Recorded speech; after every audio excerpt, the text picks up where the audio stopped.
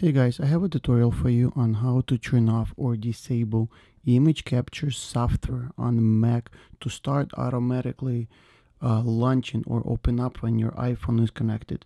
Have you ever took your iPhone and then when you connect your iPhone to a Mac computer using a USB data cable, Mac automatically launches several different softwares and it's really annoying.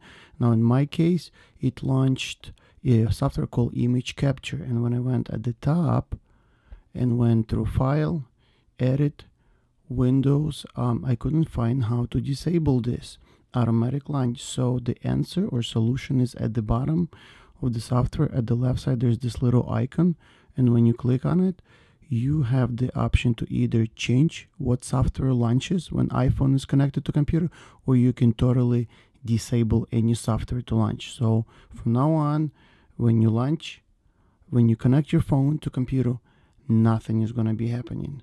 No other programs is going to be launched. Hopefully you found this tutorial useful. Thank you so much. Until next time.